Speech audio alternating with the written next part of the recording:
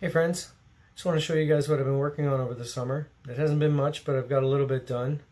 A few steps forward and a couple of steps back. I kind of screwed up.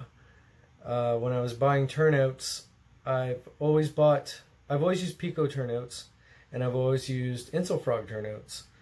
But I haven't bought a turnout in like 15 years, and I forgot all about the differences of them. And so I ended up with Electrofrogs. And I've got a couple of locomotives that keep shorting everything out when they roll through. And I'm going to replace these turnouts eventually with Insulfrogs. But before I do that, I just want to run trains, and it'll be a little while before I can get to a hobby shop, a few weeks probably. But until then, I'm just going to put a little bit of paint on the points to try and keep things from shorting out. So I'll let you have a look at that.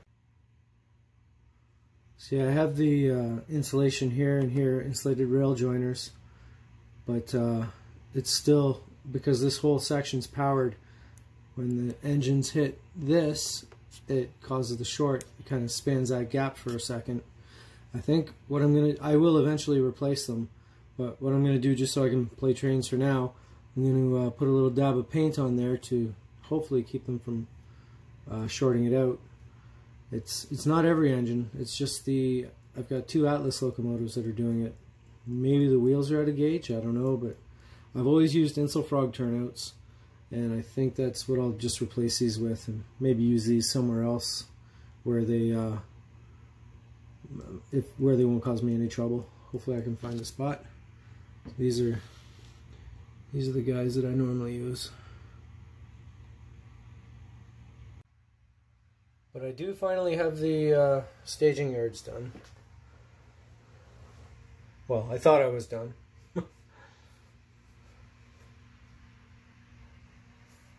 I don't do a lot over the summer, but I do sometimes get down here and play.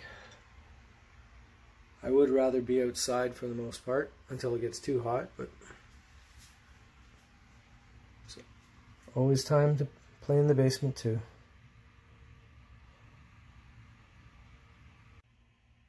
Something else I've been doing is I've been playing around with weathering.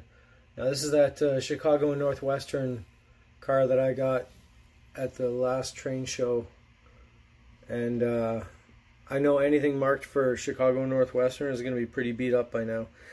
And at first I thought that I had gone too heavy, but I think I can go a little heavier on this. Maybe add some more rusted panels and stuff. And I've also been experimenting with weathering on these guys. Doesn't look so good close up, but when you're a little further back, it's a lot better. I still have to weather the cars, but the containers I've been playing around with. And I picked up some of these Jackson Terminal containers. And yeah, they are just as gorgeous as I had seen in the reviews. They were not cheap.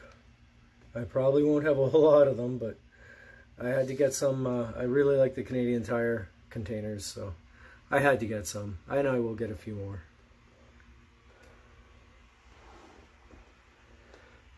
I've been experimenting with airbrushing the plaster just to get the,